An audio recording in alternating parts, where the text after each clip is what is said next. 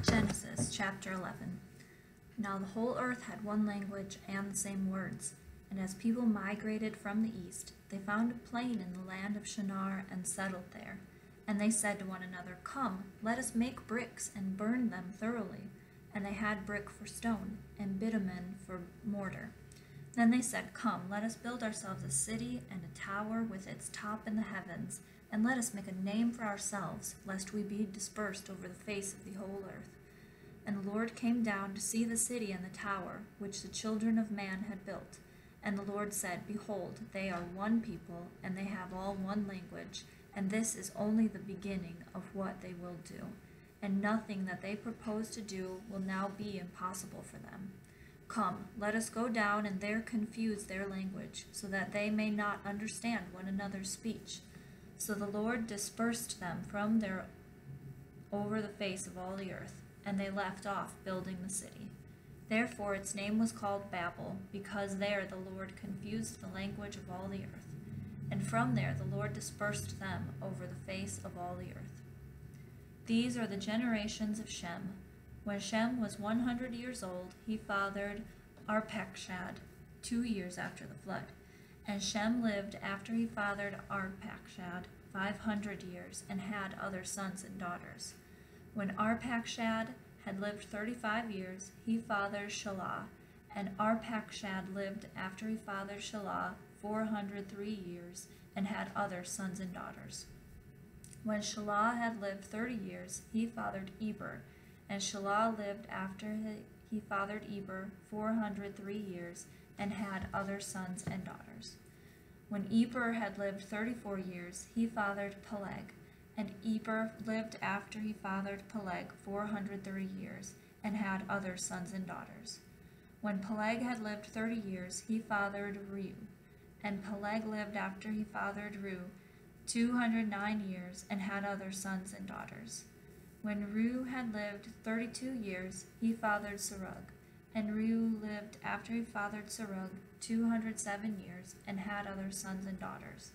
When Serug had lived 30 years, he fathered Nahor, and Serug lived after he fathered Nahor 200 years, and had other sons and daughters. When Nahor had lived 29 years, he fathered Terah, and Nahor lived after he fathered Terah 119 years, and had other sons and daughters. When Terah had lived 70 years, he fathered Abram, Nahor, and Haran. Now these are the generations of Terah. Terah fathered Abram, Nahor, and Haran fathered Lot. Haran died in the presence of his father Terah in the land of his kindred, in Ur of the Chaldeans. And Abram and Nahor took wives. The name of Abram's wife was Sarai, and the name of Nahor's wife Milcah, the daughter of Haran, the father of Milcah and Iscah. Now Sarai was barren, she had no child. Terah took Abram his son, and Lot the son of Haran his grandson, and Sarai his daughter-in-law, his son Abram's wife, and they went forth together from Ur of the Chaldeans to go into the land of Canaan. But when they came to Haran, they settled there. The days of Terah were 205 years, and Terah died in Haran.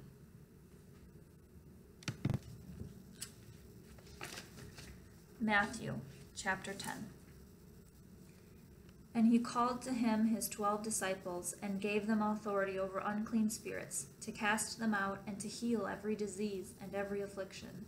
The names of the 12 apostles are these: first, Simon, who is called Peter, and Andrew his brother, James the son of Zebedee, and John his brother, Philip and Bartholomew, Thomas and Matthew the tax collector, James the son of Alphaeus, and Thaddeus, Simon the zealot, and Judas Iscariot, who betrayed him.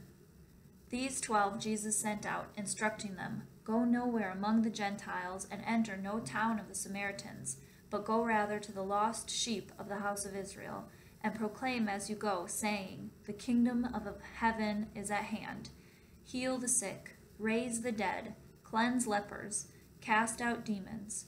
You received without paying, give without paying. Acquire no gold or silver or copper for your belts, no bag for your journey, or two tunics or sandals, or a staff, for the laborer deserves his food. And whatever town or village you enter, find out who is worthy in it, and stay there until you depart. As you enter the house, greet it. And if the house is worthy, let your peace come upon it. But if it is not worthy, let your peace return to you. And if anyone will not receive you or listen to your words, shake off the dust from your feet when you leave that house or town. Truly, I say to you, it will be more bearable on the day of judgment for the land of Sodom and Gomorrah than for that town. Behold, I am sending you out as sheep in the midst of wolves. So be wise as serpents and innocent as doves. Beware of men, for they will deliver you over to courts and flog you in their synagogues. And you will be dragged before governors and kings for my sake, to bear witness before them and the Gentiles. When they deliver you over, do not be anxious how you are to speak or what you are to say, for what you are to say will be given to you in that hour. For it is not you who speak, but the Spirit of your Father speaking through you. Brother will deliver brother over to death, and the father his child, and children will rise against parents and have them put to death. And you will be hated by all for my name's sake. But the one who endures to the end will be saved. When they persecute you in one town, flee to the next.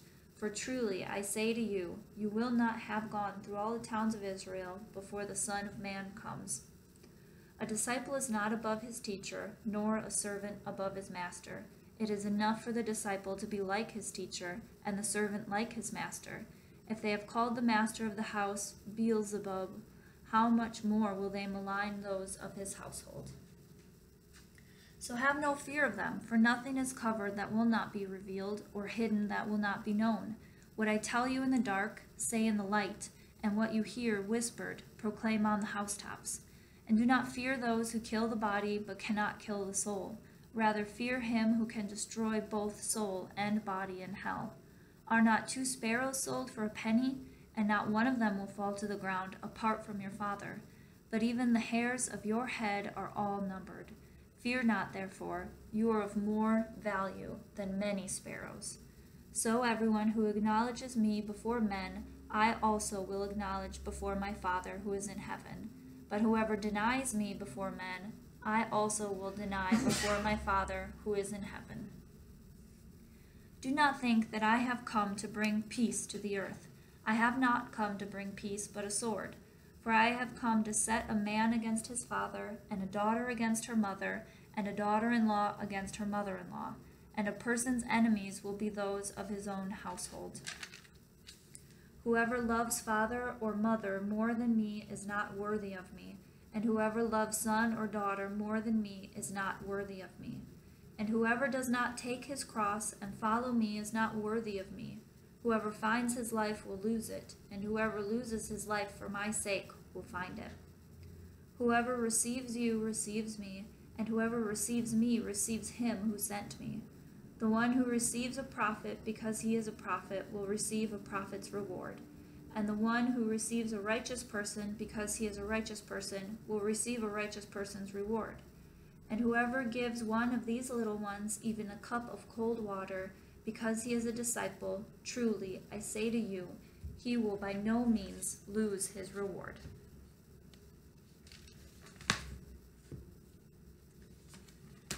Ezra, chapter 10. While Ezra prayed and made confession, weeping and casting himself down before the house of God, a very great assembly of men, women, and children gathered to him out of Israel, for the people wept bitterly. And Shechaniah, the son of Jehiel, of the sons of Elam, addressed Ezra, "We have broken faith with our God, and have married foreign women from the peoples of the land. But even now there is hope for Israel in spite of this. Therefore let us make a covenant with our God to put away all these wives and their children, according to the counsel of my Lord, and of those who tremble at the commandment of our God, and let it be done according to the law. Arise, for it is your task, and we are with you. Be strong and do it."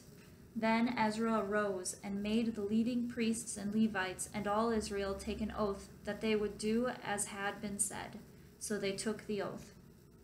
Then Ezra withdrew from before the house of God and went to the chamber of Jehohanan, the son of Eliashib, where he spent the night, neither eating bread nor drinking water, for he was mourning over the faithlessness of the exiles. And a proclamation was made throughout Judah and Jerusalem to all the returned exiles that they should assemble at Jerusalem, and that if anyone did not come within 3 days, by order of the officials and the elders, all his property should be forfeited, and he himself banned from the congregation of the exiles. Then all the men of Judah and Benjamin assembled at Jerusalem within the 3 days. It was the 9th month, on the 20th day of the month, and all the people sat in the open square before the house of God, trembling because of this matter and because of the heavy rain. And Ezra the priest stood up and said to them, "You have broken faith and married foreign women, and so increased the guilt of Israel. Now then, make confession to the Lord, the God of your fathers, and do his will. Separate yourselves from the peoples of the land and from the foreign wives." Then all the assembly answered with a loud voice, "It is so. We must do as you have said. But the people are many, and it is a time of heavy rain. We cannot stand in the open. Nor is this a task for 1 day or for 2, for we have greatly transgressed in this matter. Let our officials stand for the whole assembly. Let all in our cities who have taken foreign wives come at appointed times, and with them the elders and judges of every city, until the fierce wrath of our God over this matter is turned away from us." Only Jonathan, the son of Asahel, and Jaaziah, the son of Tikvah, opposed this, and Meshullam and Shabbathai the Levite supported them. Then the returned exiles did so. Ezra the priest selected men, heads of fathers' houses, according to their fathers' houses, each of them designated by name.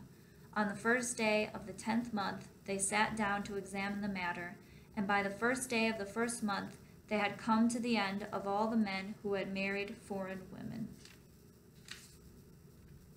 Now there were found some of the sons of the priests who had married foreign women: Maaseiah, Eleazar, Jarib, and Gedaliah, some of the sons of Jeshua, the son of Jozadak, and his brothers. They pledged themselves to put away their wives, and their guilt offering was a ram of the flock for their guilt. Of the sons of Immer, Hanani and Zebediah. Of the sons of Harim, Maaseiah, Elijah, Shemaiah, Jehiel, and Uzziah. Of the sons of Peshur, Elionai, Maaseiah, Ishmael, Nethanel, Jozabad, and Elisah. Of the Levites, Jozabad, Shimei, Keliah, that is, Kelida, Pethathiah, Judah, and Eleazar. Of the singers, Eliashib. Of the gatekeepers, Shallum, Telem, and Uri. And of Israel, of the sons of Parosh, Ramiah, Isaiah, Melchijah, Mijamin, Eleazar, Hashabiah, and Benaiah. Of the sons of Elam, Mattaniah, Zechariah, Jehiel, Abdi, Jeremoth, and Elijah. Of the sons of Zatu, Elionai, Eliashib, Mattaniah, Jeremoth, Zabad, and Aziza. Of the sons of Babai were Jehohanan, Hananiah, Zebai, and Athal. Of the sons of Bani were Meshullam, Malach, Adiah, Jashub, Sheol, and Jeremoth. Of the sons of Bahath, Moab, Adnah, Chalal, Benaiah, Maaseiah, Mattaniah, Bezalel, Binui, and Manasseh. Of the sons of Harim, Eleazar, Ishijah, Malchijah, Shemaiah, Shimeon, Benjamin, Maluk, and Shemariah. Of the sons of Hashem, Mattanai, Mattata, Zabad, Eliphalet, Jeremiah, Manasseh, and Shimei. Of the sons of Bani, Maadi, Amram, Uel, Benaiah, Bediah, Chaluhai, Vaniah, Merimoth, Eliashib, Mattaniah, Mattanai, Jasu.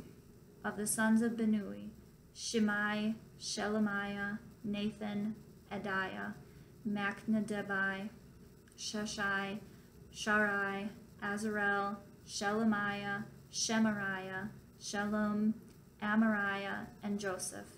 Of the sons of Nebo, Jeiel, Mattithiah, Zabad, Zabina, Jadai, Joel, and Benaiah. All these had married foreign women, and some of the women had even borne children. Acts chapter 10. At Caesarea there was a man named Cornelius, a centurion of what was known as the Italian cohort, a devout man who feared God with all his household, gave alms generously to the people, and prayed continually to God. About the 9th hour of the day, he saw clearly in a vision an angel of God come in and say to him, Cornelius. And he stared at him in terror and said, What is it, Lord? And he said to him, Your prayers and your alms have ascended as a memorial before God. And now send men to Joppa and bring one Simon who is called Peter. He is lodging with one Simon, a tanner, whose house is by the sea. When the angel who spoke to him had departed, he called 2 of his servants and a devout soldier from among those who attended him, and having related everything to them, he sent them to Joppa. The next day, as they were on their journey and approaching the city, Peter went up on the housetop about the 6th hour to pray, and he became hungry and wanted something to eat, but while they were preparing it, he fell into a trance and saw the heavens opened and something like a great sheet descending, being let down by its 4 corners upon the earth. In it were all kinds of animals and reptiles and birds of the air. And there came a voice to him, Rise, Peter, kill and eat. But Peter said, By no means, Lord, for I have never eaten anything that is common or unclean.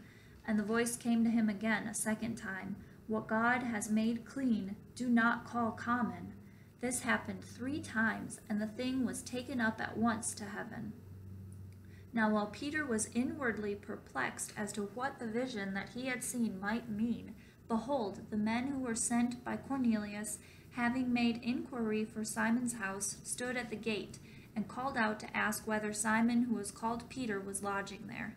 And while Peter was pondering the vision, the Spirit said to him, Behold, 3 men are looking for you. Rise and go down and accompany them without hesitation, for I have sent them. And Peter went down to the men and said, I am the one you are looking for. What is the reason for your coming? And they said, Cornelius, a centurion, an upright and God-fearing man, who is well spoken of by the whole Jewish nation, was directed by a holy angel to send for you to come to his house and to hear what you have to say.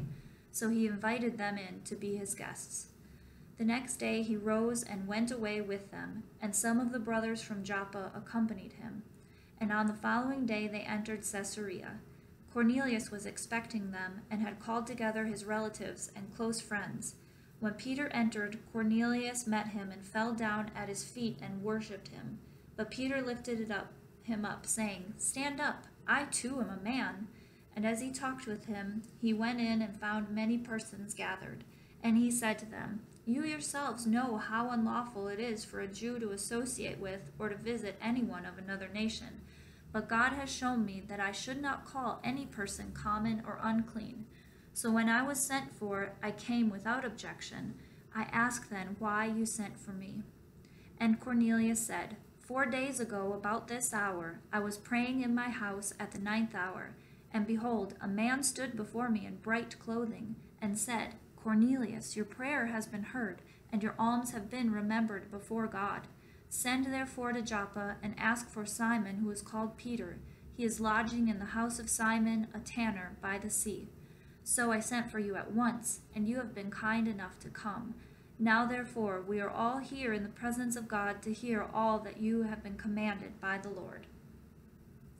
So Peter opened his mouth and said, Truly, I understand that God shows no partiality, but in every nation anyone who fears him and does what is right is acceptable to him. As for the word that he sent to Israel, preaching good news of peace through Jesus Christ, he is Lord of all.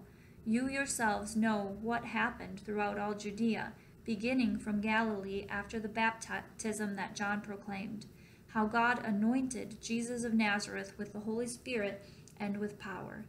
He went about doing good and healing all who were oppressed by the devil, for God was with him. And we are witnesses of all that he did, both in the country of the Jews and in Jerusalem. They put him to death by hanging him on a tree, but God raised him up on the third day and made him to appear, not to all the people, but to us who have been chosen by God as witnesses, who ate and drank with him after he rose from the dead. And he commanded us to preach to the people and to testify that he is the one appointed by God to be judge of the living and the dead. To him all the prophets bear witness that everyone who believes in him receives forgiveness of sins through his name. While Peter was still saying these things, the Holy Spirit fell on all who heard the word. And the believers from among the circumcised who had come with Peter were amazed, because the gift of the Holy Spirit was poured out even on the Gentiles. For they were hearing them speaking in tongues and extolling God. Then Peter declared, "Can anyone withhold water for baptizing these people who have received the Holy Spirit just as we have?" And he commanded them to be baptized in the name of Jesus Christ. Then they asked him to remain for some days.